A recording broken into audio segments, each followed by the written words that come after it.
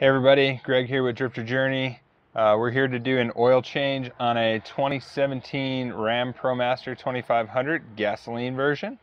We're going to show you how we do it while we're on the road full time. Pretty much trying to be sneaky because we're doing it in parking lots. So, first step is find your oldest set of clothes because you're going to get a little dirty crawling around. What you're going to need is a 1/2 inch wrench and a little shorty 15/16 for the oil filter. Then we have 6 quarts of full synthetic 5 W20 for this vehicle, a Mopar MO349 filter, and the $3 oil drain pan from Walmart. So all in, we were $41.77 for parts.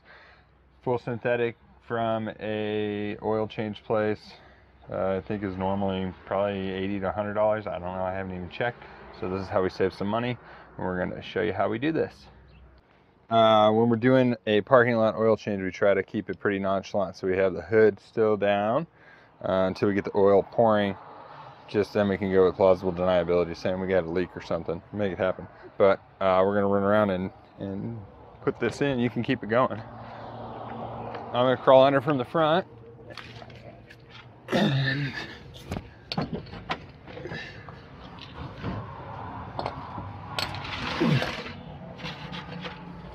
So we use our cardboard box because we don't want to get oil all over the ground.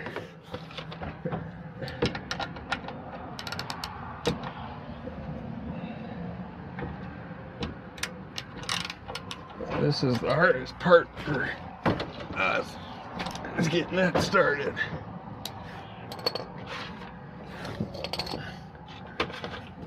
Try to be extra careful about lining this up nicely. And this is a 7-quart drain pan. We have 6 quarts in there, so it gets pretty full. Gets a little close. So get it started. I got my rubber gloves on, and then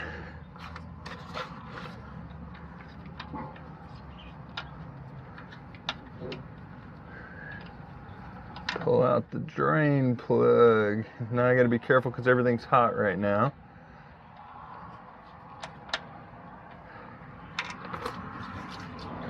And it's started. So then I try not to drop the bolt in, put that off to the side, and then we'll just let it drain for a bit. Waiting for it to drain, we're gonna go ahead and pull out the oil filter. So you wanna release your hood latch, which is inside the driver's side door here. Come around under the center. There's a little latch to pull up, lift that. Put the support into place.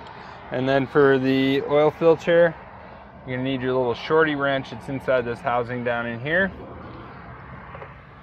And first time I did this, I was really bummed about this location because it's kind of small and tight in here. But now that we've done it a few times, I actually prefer this over old school oil filters off the bottom. So just get this loose.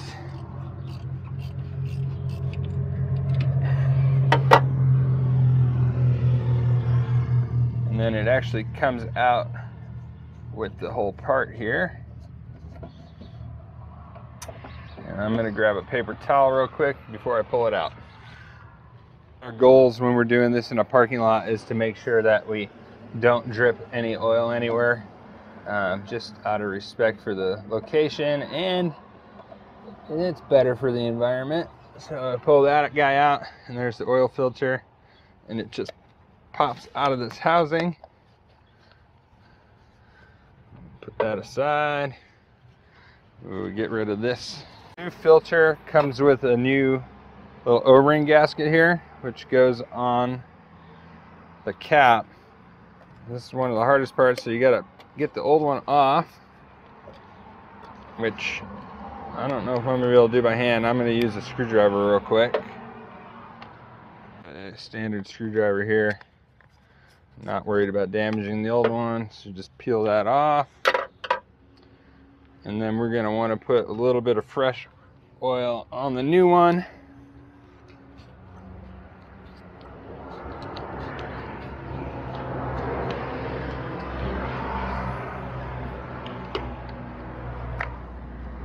Just squeeze that and put a little dab on my finger.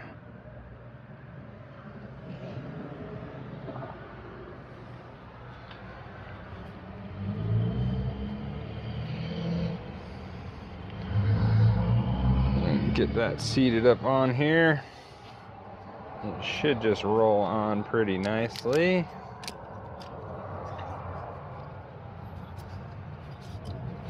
So make sure that's totally seated. And you put this in, and then you should hear an audible little click when it's in, and then it's snug. And we're just gonna put this back down in where it came from. Start to tighten it by hand. And take one of these off because they're getting pretty oily. Snug it up.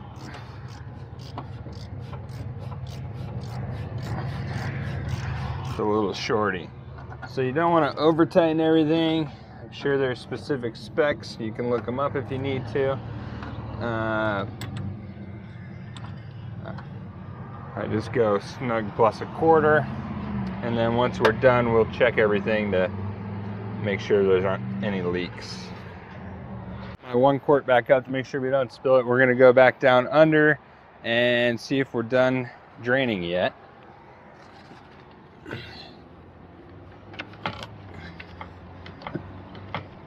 So it looks like we're pretty much there. I always give it a couple shakes just because it makes me feel good to get a little extra out.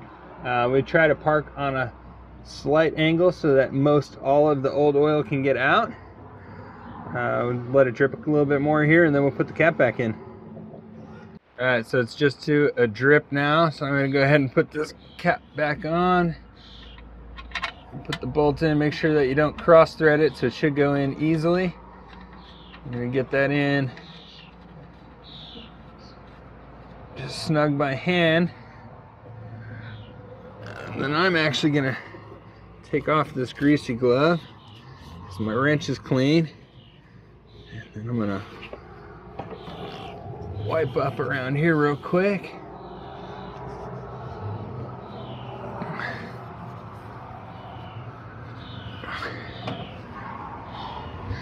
And I'm going to slowly move the oil out of the way, away from the spout. This is the most precarious part. We'll move that out of the way real quick. Just tighten this up. And you don't want to over tighten this one either.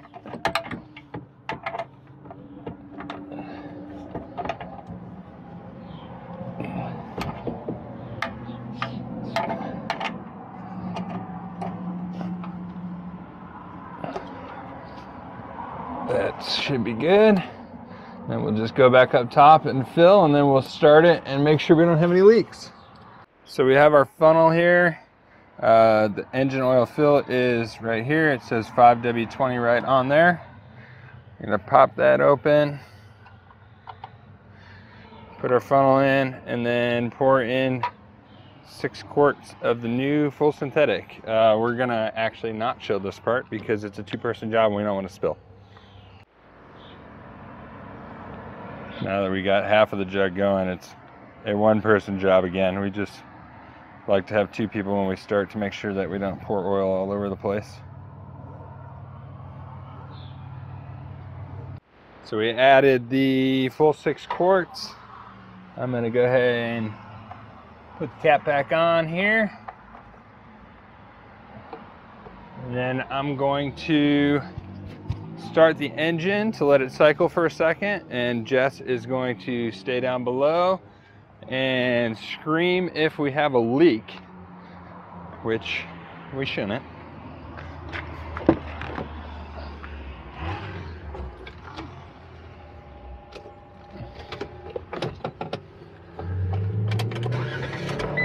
Alright, so we're started.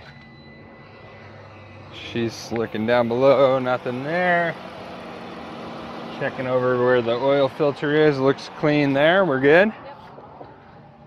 Alright, so we'll just let it run for a second here, and then I'm gonna let you know how to reset the computer.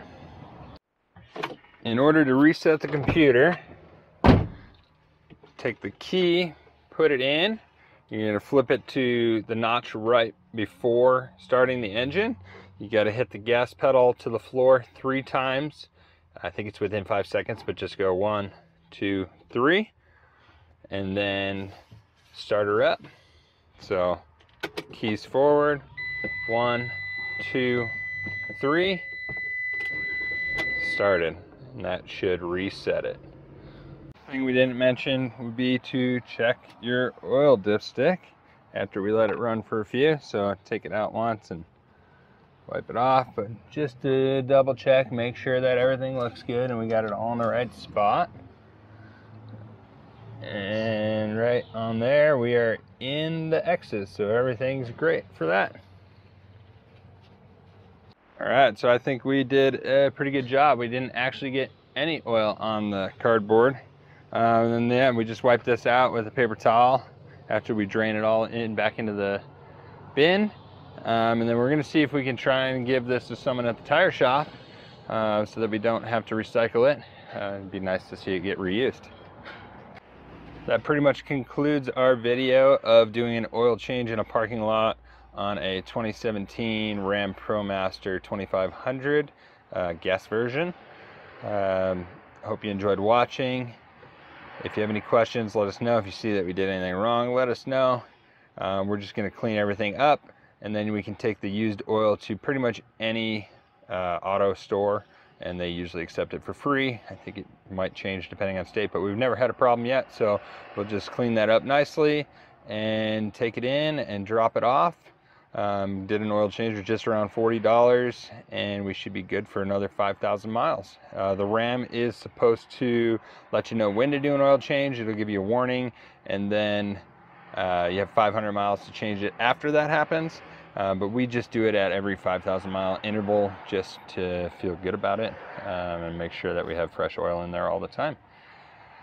Like I said, if you have any questions, drop them below. Please subscribe. Keep an eye out for our other videos about the ProMaster and our life on the road.